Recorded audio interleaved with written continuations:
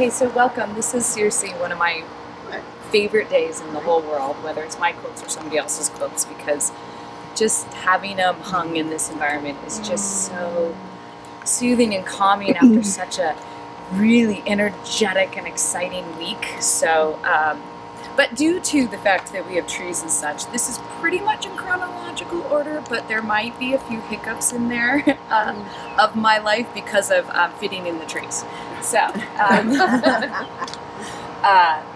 so what I will share a little bit about the quilts as we go along, starting off with, of course, some of the first two quilts I really dove me into this career with my mom. The one, Wildflowers, right over there, was the one that I designed for my mom and I's book, but did not want to sew at the time.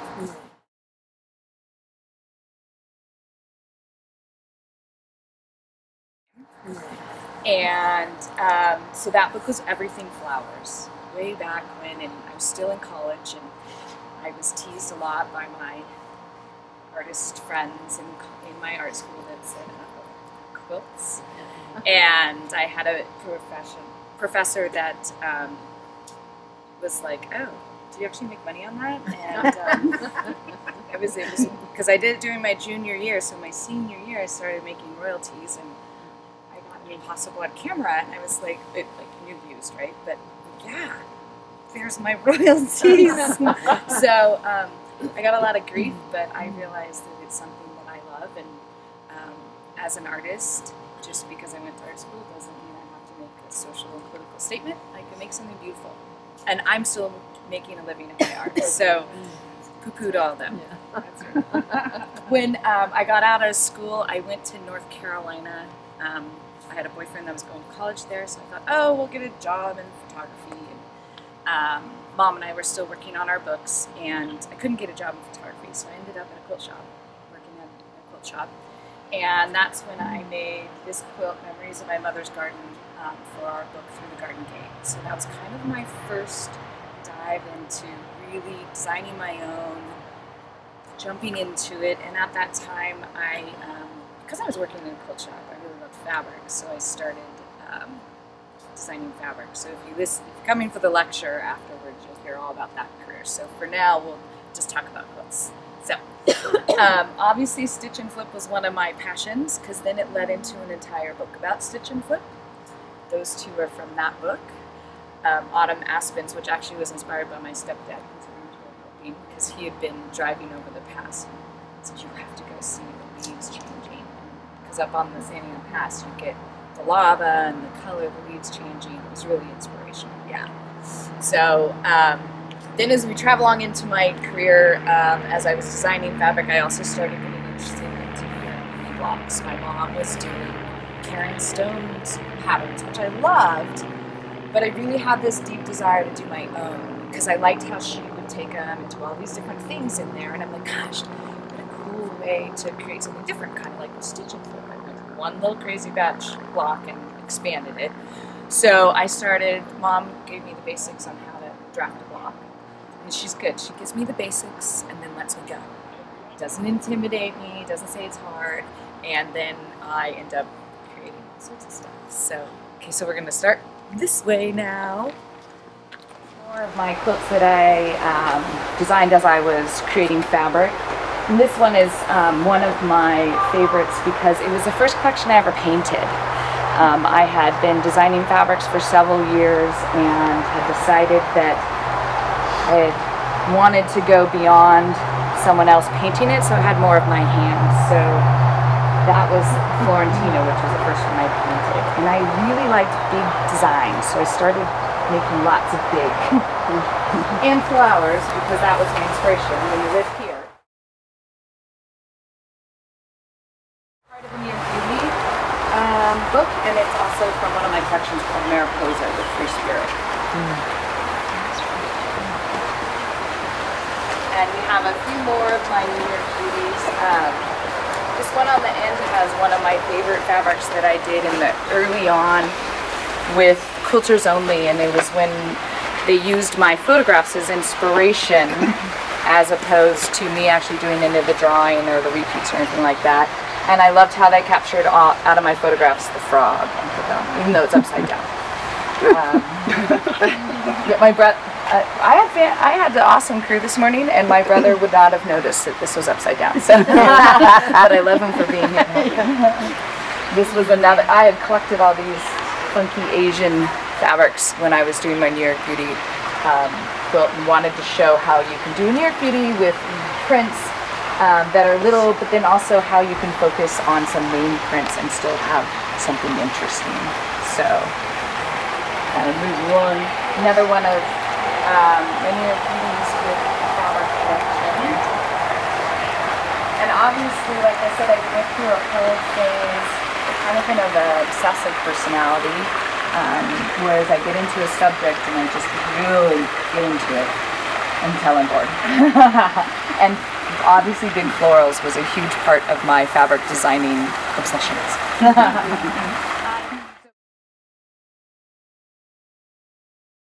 Here's one moment where we're going to go completely out of chronological context, which is the next quilt here, because this is actually my trip around the world that was just made out of all 40 collections of my fabric. And I wanted it something so you could get up close and see at some point. So this is kind of like the accumulation of my work, but then we'll go back in history again. Oh, you can find it.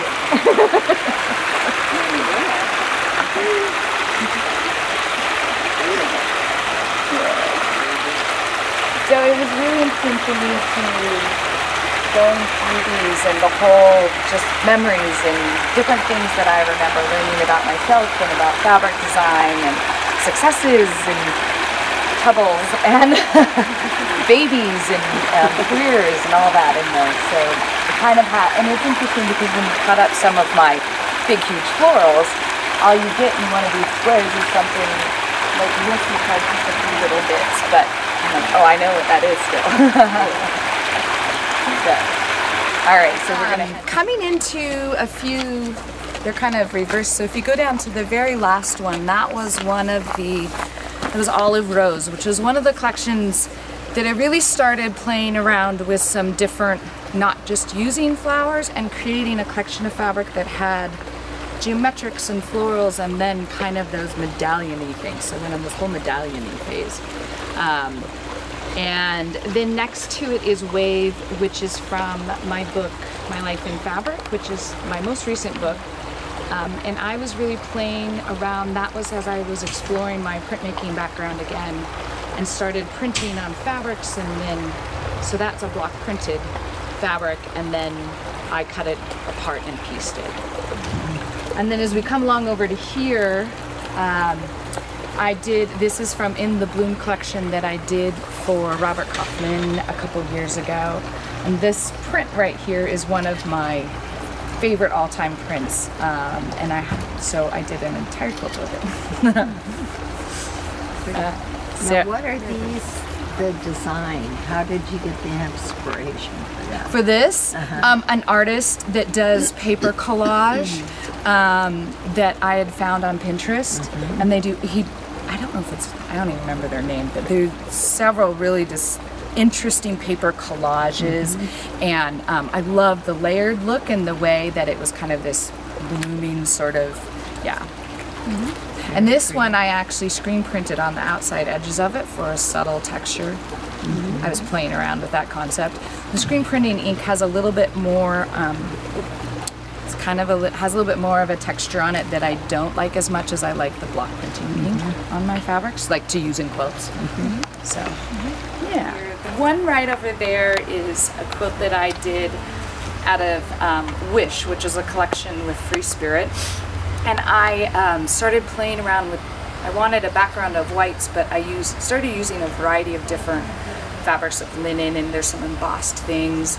And then I just sewed all these strips together and then randomly cut them in triangles with some background pieces to put it together. And I just loved the results because it's wonky, but, and it looks really pretty right now in the light. Super pretty. And then here's some more quilts that I did for Kaufman. This one right here, the third one in, is the first collection I did with Kaufman called Quilt. and then the one next to it, which was Blueprint Basics. And then as we move along, you'll see the rest of the Blueprint Basics. And then that was Ashton Road, which was really inspired by my son, but probably one of my favorite photo shoots I ever did with my kids with that collection of fabric. And then there's Jewels in Indigo, which I kind of reinvented my elephants that I had done years ago with Free Spirit. Kind of made them a little bit smaller and pepped them up a little. So, and then these last two are Lucy and Ollie, which is a pretty recent collection that I did, and it was all block printed, which is how I design fabric now. Is I cut blocks and I print, and then we turn them into fabric. So, yeah. And I was really into triangles that year. How do you decide what to name them?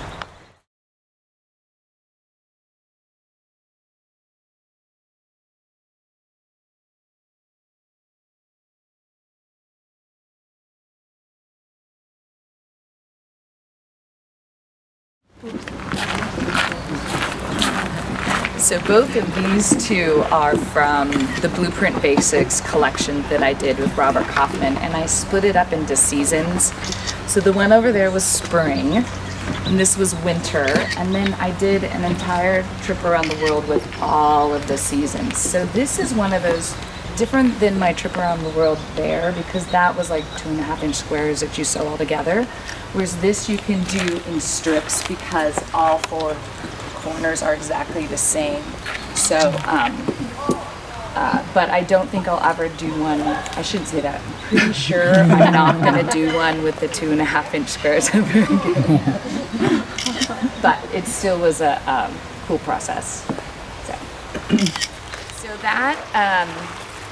So Jasmine was designed after my second trip to Morocco. And it is also done with block prints, so and a lot of layering and stuff like that. These two are from my book, My Life in Fabric. That one has screen printing across the top of it, and this was just this weird freeform thing that I made, and I'm like, oh, interesting. Let's see if I can write instructions for that one. And it ended up working great. But that is definitely an example of crossing your lines. Because and it was actually really fun because I had a hard time deciding how to clip that, because I'm like, okay, so you can either, you know, do something separate in the gray background, or do you want it all to fit together? So I think I just was like, I'm just thinking about lines and movement and just that sort of flowing sort of feel. So that's kind of how that quilting came about. I mean, I look at it now and I'm like, God, there's so many other possibilities you could have done, but I like it. And then the 3 right here, I'll just explain them, and then we'll walk down to the last section. These 3 right here are from a collection called Marks that my mom and I did together with Kaufman, and that was the first one that we actually did with block printing. So it was kind of like, let's try this and see if it'll work. And so I made a quilt called Mark Maker, which was this first one in the blue, and I loved it so much, so I made out of each palette. So that's what these 3 are as you come along.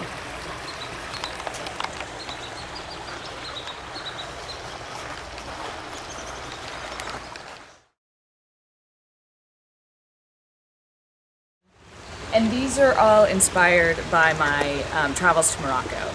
And the rugs and the people and all of the design and tile work and art. These 3 here were after my first trip, and that collection is called Mystic. And I just fell in love with the color there, but also the neutrals were stunning.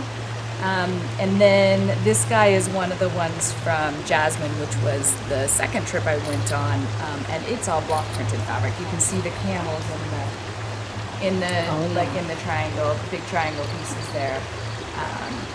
So yeah, my travels have become a huge influence in my fabric design, as well as my quilt design.